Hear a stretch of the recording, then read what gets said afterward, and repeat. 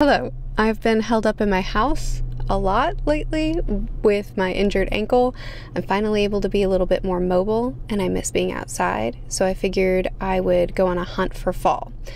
At this point in the season, I doubt I'm gonna find much, but I'm gonna walk through these woods and see if I can find some fall while we talk about what I read in September. So I'm gonna start out by giving a little update on how I've been thinking about reviewing lately. It'll be quick, it's not a big deal, it won't interest everybody, so there's a timestamp to skip straight to the books if you want that. But pretty much since I started my channel, the way I've viewed reviewing has been very much like reviewing is, or rather a person's experience with a book is very subjective, it's very personal, and so my goal is just to talk to you about books and give you my subjective experience, because that's literally all I can do. But I also try to be really intentional about my reading and about how I talk about books so that you can get something out of it too, so that you can hopefully come out of the review with my subjective experience, but also maybe knowing concretely what the book is supposed to be about, what it's trying to do, maybe some ideas of what it does well or didn't work for me, so that you can walk away knowing if you want to look into the book more or not. My problem is that sometimes I just don't have a lot to say about a book. Sometimes I finish a book, it didn't do much for me, and I can give you the synopsis of it, but I really don't have a lot to say. And for me, it's just not really all that fun to talk about books that affect me that way. Like, I want to have a discussion, I want to chat with you about some stories, but if a story just it didn't latch on to me, it didn't do much for me, then I don't really want to talk about it. So I have decided that there will be some books that I don't talk about. It's not a big deal. You probably won't even notice if you're on my Discord and you see me reading something and then I don't talk about it in a vlog or in a wrap-up, then you'll know. But just every now and then there's a book that I'm just like, I don't have enough to say about that to talk about it, and so then I won't. But also with wrap-ups, since I started my review channel, which is always linked in the description if you haven't checked it out yet, I do weekly reading vlogs giving you updates on what I've been reading, as well as spoiler discussions for some of my favorite books. Since I started doing the review channel, I've treated wrap-ups sort of as just bullet point, here's a quick glimpse at what I read, and then there's other videos where you can get more information on them. That too is pretty unsatisfying. I just want to talk about books. So wrap-ups will be dedicated, I'm chatting about these books, I'm going into them, which means that maybe if you follow me closely, some of the discussions will be a little bit repetitive if you've already seen the vlog for it, but them's is the ways. So the first book that we're going to talk about that I read this month is Blood Over Brighthaven. So this is by M.L. Wang, the author who wrote Sword of Kaigen. I loved this book. I loved this book so much, but I do think that this is going to be a book that has a little bit more mixed reviews than, or will hit people a little bit. Maybe some people are going to love it, some people are going to not love it so much. Probably a little bit more polarizing. Took me forever to find that word. This book's probably going to be a little bit more polarizing than Sword of Kaigen was, or at least I think it might be. And let me tell you why. So our main character is Sayona. Oh shucks, I read this at the beginning of the month and I don't have cell phone reception where I am, so I can't look up. Is it a high mage that she wants to be? I'll put it on the screen in case I've forgotten exactly, but she has a scholarly pursuit. She wants to be accepted within the ranks of this scholarly practice and study of their magic system, because the magic system in this book is very technical, it's very sciencey, it's very alchemy-esque. I mean, there is alchemy in it, but it's very measured, so it's mathematic. You have to think through the equation of using the magic in this world. So if you're moving an object that's light, it'll take a different equation than moving an object that's heavy. That's a very simple explanation of it. So it's very precise, and there's very, very little margin for error. So those that pursue a more technical training and study of this magic system are in this institute. So she's trying to be a part of this. She's very gifted, she's very intelligent, but this is a man's world. This is a man's system. And so once every 10 years, women are allowed to, a woman is allowed to test for this, and then that's it. So Sayona she gets to test for it. She gets to try to be accepted into, I think it's called a mage scholar. She gets to test to be a part of this scholarly pursuit. And in the beginning of the book, it's, hey, Siona, don't worry about it, because if you fail, all women fail. So like, it's fine. You're just another one. There's no pressure.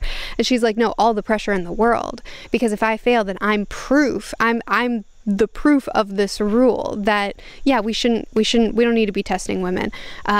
And if I fail, then that's 10 more years of other women not getting an opportunity because I got the opportunity and I missed it. So it's like this high pressure, really examining how she just doesn't have the same chances in this world that her male counterparts do. But at the same time, there's also this cultural structure that's happening where there's these Quinn.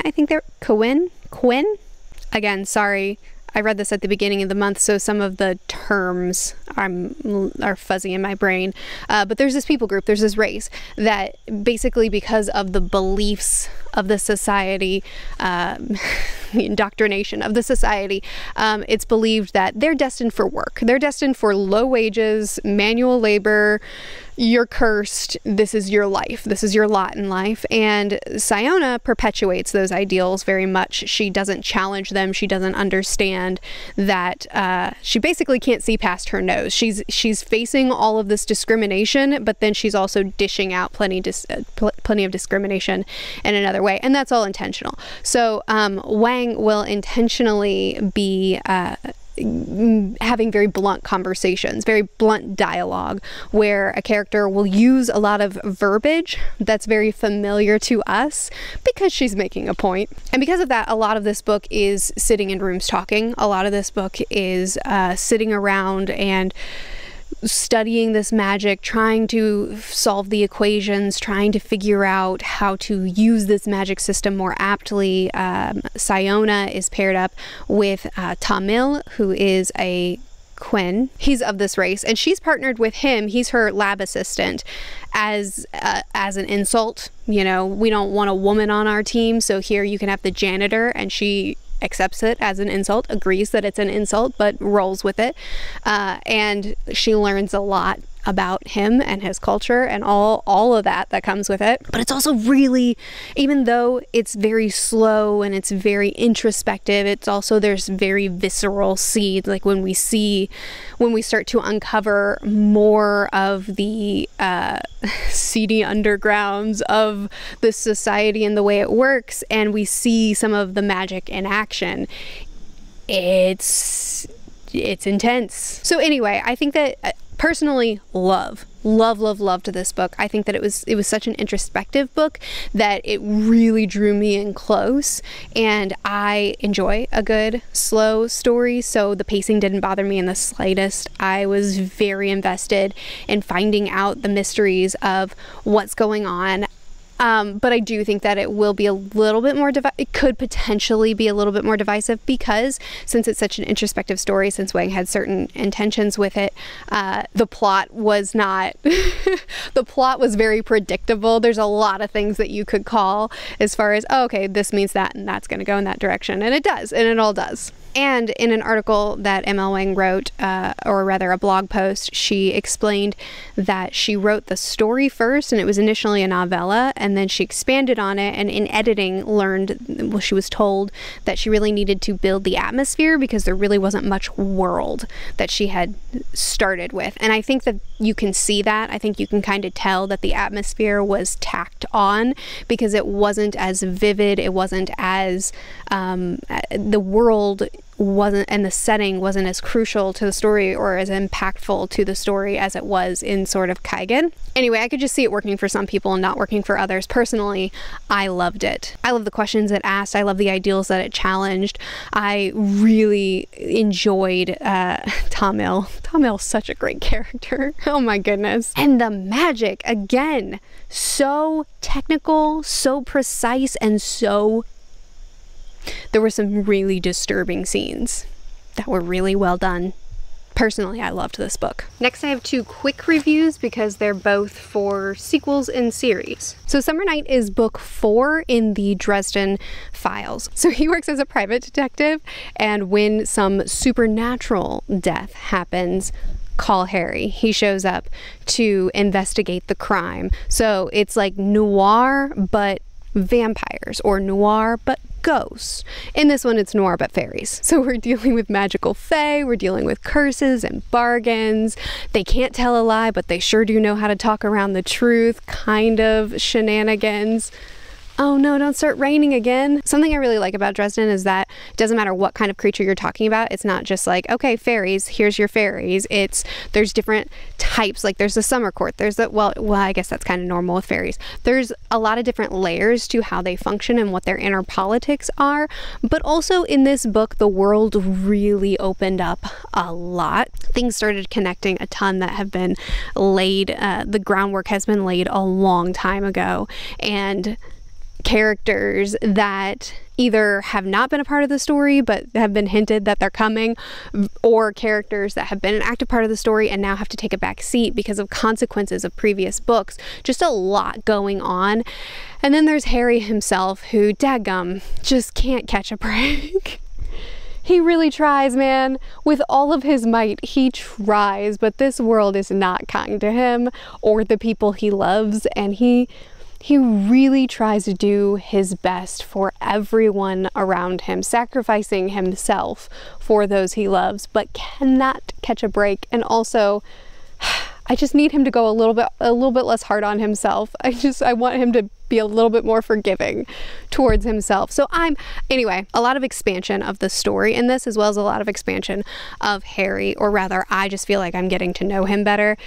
A lot of depth, but still your standard, sir, that's inappropriate. Like when he's talking to a magical, everlasting, eternal fae, and she's like, I will not forget this offense. And he's like, I probably will. Happens to me all the time. Like, she's much more powerful than you. The audacity. You can't talk to her like that. Anyway, this is still not my favorite Dresden. It's still book 3. I loved book 3, but this did expand the world a lot, and it has me excited to see what's to come. Sorcery is book 6, I think, if you're reading chronologically, which I am, but book 3 in the Rincewind Chronicles. Rincewind is such a fun character to follow because he too is a wizard, and it's his destiny and its calling, and it's who he wants to be. It's the essence of who he is, but also when danger comes, he would like to run in the opposite direction, please. I mean, not that he's unwilling to be heroic, he absolutely is, and he's willing to risk his own safety for others if he has to, but his first instinct is gonna be to run. So a lot of his books,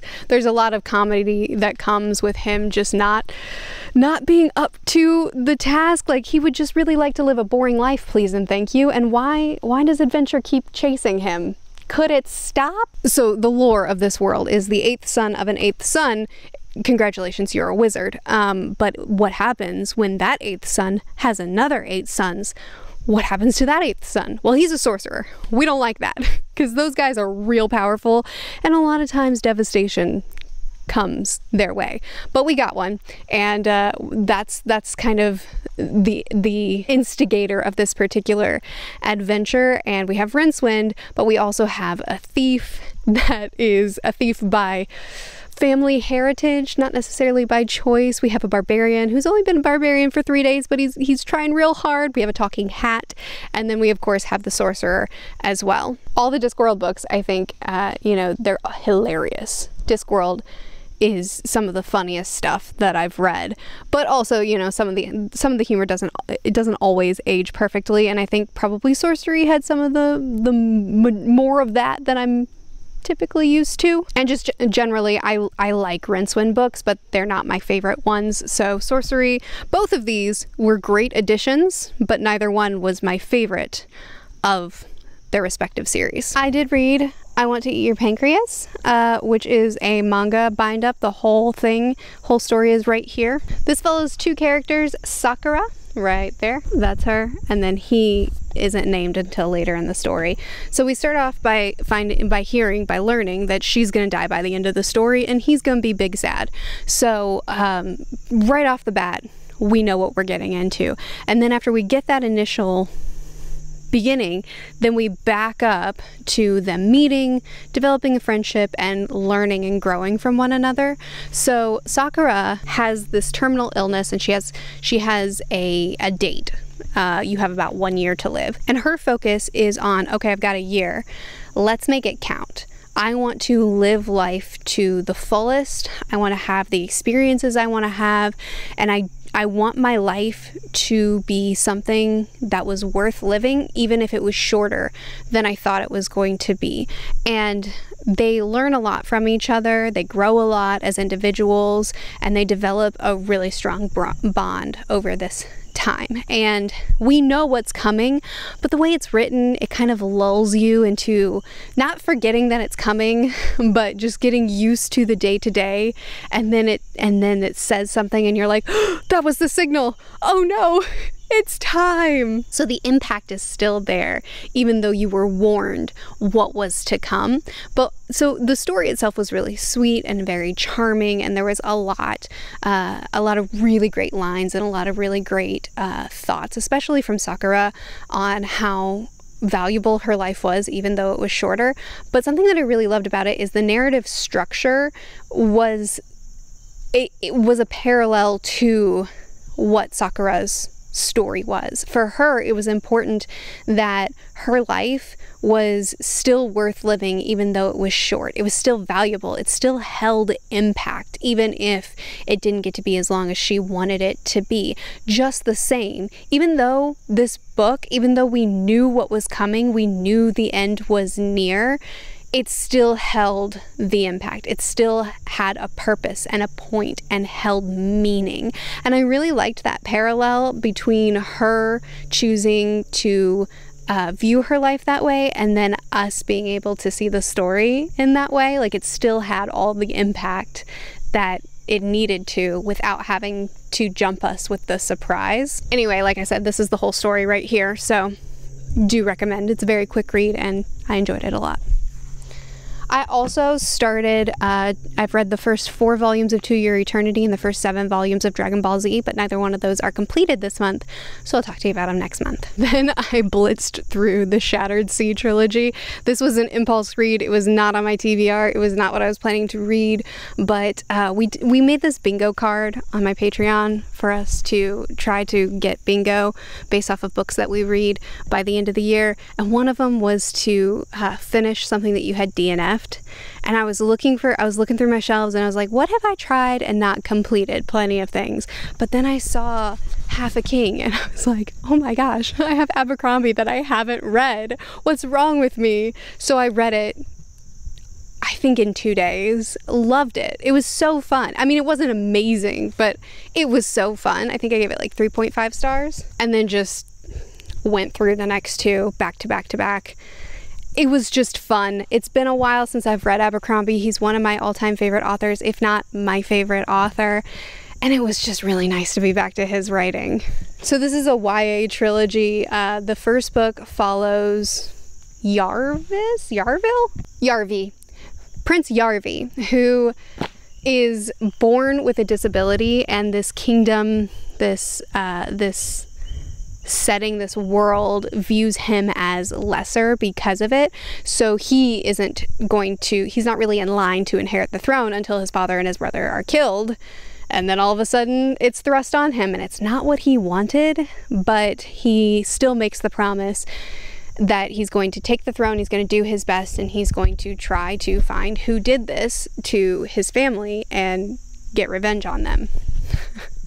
But then he too meets an ill fate. He doesn't die, but things don't go well for him. He too gets usurped out of the throne. And then it becomes, all right, fine, I'm getting my throne back. And he has to go through a journey to try to get there. And it's very unpredictable because it's Abercrombie, and it was a lot of fun. Then I read book 2, Half the World, which follows Thorn and Brand. Thorn is a natural, very skilled fighter, but she's also a woman, can't be having that. So she kind of gets sabotaged a lot of it, and knocked out of the running for that. And Brand is an excellent fighter, but has too big of a moral compass, so he's also out. So then they team up with Yarvi in his new position in his several years later, And they're traveling half the world to try to do an uprising against the High King and form an alliance against him. They're trying to gain allyship with other kingdoms to defect. And I loved this book so much. I love Abercrombie's female characters. I love his female leads. I love the way he writes companionship and personal growth. People that are... Brand is the sweetest, most wonderful character. I love him on every page that he's on, and Thorne is so tough and gruff and strong and independent, and I love her on every page she's on. I just adore these characters. I love their relationship dynamics. I loved so much about this book. I love this book so much. And then the final one, Half the World, follows one of the kingdoms that they traveled and visited. We're now following the princess in one of those kingdoms, and now the world is thrown into war and there's turmoil, and she doesn't know what to do about all that. Plus also a soldier that's good at war. So it's a trilogy, but they're companions. We have different perspectives, but all the perspectives end up, weaving together and playing essential roles in the end. And I don't know. I like Abercrombie's books. Like, this is not peak Abercrombie. If you are new to Abercrombie and you're looking for a place to start, I would say probably start with some of his more well-known, more commonly talked about series, just to kind of see what he's capable of doing.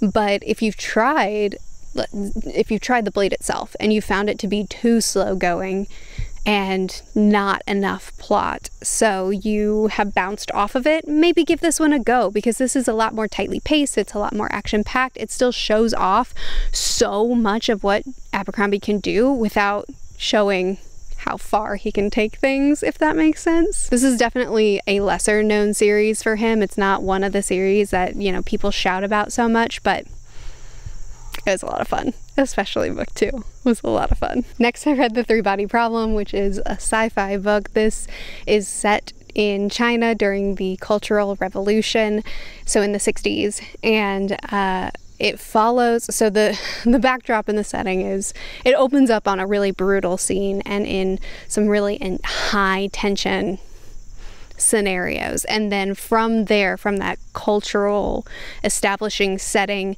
sort of thing, then we have two characters primarily. I mean, there's like 4 perspectives that we follow, but we have Yi, who she watched her father be executed and she's been sent off to a labor camp, but then she gets the opportunity to instead participate on some top secret research.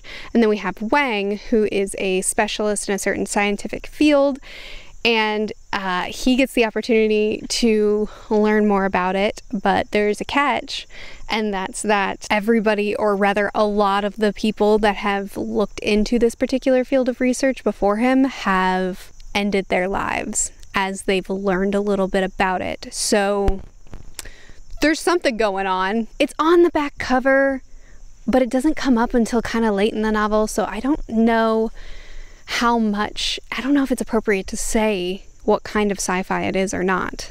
But I guess if it's on the back cover, then the secret's out. It's not my fault, right? It's first contact, but not a hopeful, joyful, oh, we're all gonna live in harmony, we're all gonna solve this problem together. It's chilling sometimes, oh my gosh. But it's also hard science. It's a lot of very technical ideas, theories that are being presented in the way that they have to solve this equation. So there's also a video game element that kind of parallels, that does parallel the culture of these other beings that we're potentially making contact with. We are. Man, this is such a tough one to talk about spoiler free because so much doesn't happen until the second half of the novel. But it's definitely a sci-fi with a fascinating plot, but it's a sci-fi of ideas. It's a sci-fi of what ifs, and if, then what?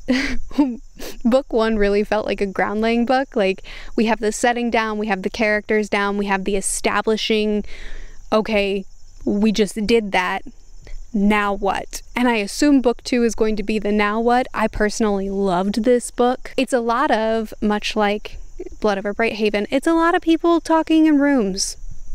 that's the setting. It's a lot of people talking in rooms, well, the setting is the Cultural Revolution, but you know what I mean. But there's still so much tension, even though that's true. There's so many scenarios that make it so tense, like people disobeying direct orders and choosing for humanity on behalf of humanity what we're getting into, or like get messages being sent to a certain character and only that character, and as he tests it and tries to see if other people can see what he's seeing. Oh gosh, I don't want to say too much because the tension is so there. The tension is so tight, even though it's not a high action story. Very introspective, very philosophical, very hard science, very interesting. I will be reading book 2 in October. Maybe also book 3, we'll see. But the setting, so because it opens up with the Cultural Revolution, I read the first chapter and then I was like, okay, let me go brush up my history on the Cultural Revolution so that, you know, I'm kind of have the same groundwork as the novel does, so I can have whatever kind of conversations it's trying to have. So that had me starting my next book, which is Wild Swans. This is a nonfiction. This is following 3 generations of women who survived the Cultural Revolution. The first is the grandma of the author of the book. I think she was 15 years old when her father gave her away to a warlord as a concubine, and that was rough. But she was able to escape with her daughter, and then the communist regime started to come in quietly, and her daughter, the author's mom, she was very drawn to the promises that came with it, and she joined up, and she met her husband, and they had several children. And as the regime rose and as the promises were fulfilled in a very different way than expected, we watched culture change. We watched from the eyes sometimes of, like, her father was very regimented and believed in Mao and Mao's philosophies 100%, and so he was all in. And so we saw it from the eyes of someone who was devoted but questioning in her mom. We saw it from someone who was devoted and would never question a thing, at least for a long time he didn't, from her dad. And then we saw it from someone who was raised in it and who was indoctrinated with a lot of things, and she, even the author, was even a part of the Red Guard for a short period. It's an intense book. It's a very intense book, and it's brutal, naturally, at times, what she has to recount, but it's also extremely informational. It's very close-handed accounts of living through this time in history, and it was fascinating. And the family devotion and getting to see an inside look of what was happening and how it was thought of at the time and how it could have so easily kind of eked its way in the way that it did. It was all really fascinating. In fact, if you've read any other nonfictions, firsthand accounts of the Chinese Cultural Revolution, I'm interested in reading more. So if you've read any that you would recommend, please do let me know in the comments. Finally, we should talk about The Lies of Locke Lamora. I'll be real brief about it, but this is the 10th anniversary edition. I have all 3 of them in this edition, and this is what I'm reading on. So I mentioned on the review channel, I posted a end of the year TBR list of books that I plan to read, and in that video I mentioned that I'm doing a reread of these 3 books, and that I would do, I've already done dedicated reviews for them, well, at least for the first 2, so I'm probably gonna do it again, but this time with other booktubers, just hanging out and chatting about this series that I love so much. So at the time that I'm filming this, I have not completed my reread of Lies of Locke Lamora, but by the end of the month it will be done, and by the end of the month I think we'll have already recorded our discussion for this book, and that'll be on the review channel as well, so look out for that. If you don't already know, The Lies of Locke Lamora, the Gentleman Bastard series, is my all-time favorite series and has been for a long time. I've read through these books too many times. They just bring me so much joy, and starting this reread again has just been, it's my happy place. It doesn't make sense, but it is. Quick pitch, if you haven't heard me talk about it before, think Ocean's 11 plus Oliver Twist plus phenomenal humor and a character who can't help himself. Locke just can't help himself. He's really clever, He has these elaborate ideas and plans that it would be better just stick to simple thieving, boy. That's what he's told at the beginning, and that remains true throughout his life. Just keep it simple, stupid. But he can't, because he's too smart and too stupid at the same time. So he gets into this elaborate heist and, you know, it doesn't quite go perfectly. I love these books. I love these characters. I love this humor. I love this world. I love the narrative way that they're told. They're not perfect, but they do seem to be perfect for me.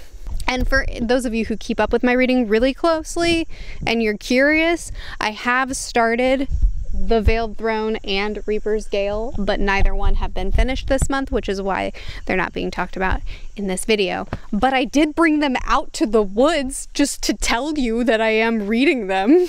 I hope you enjoyed this video.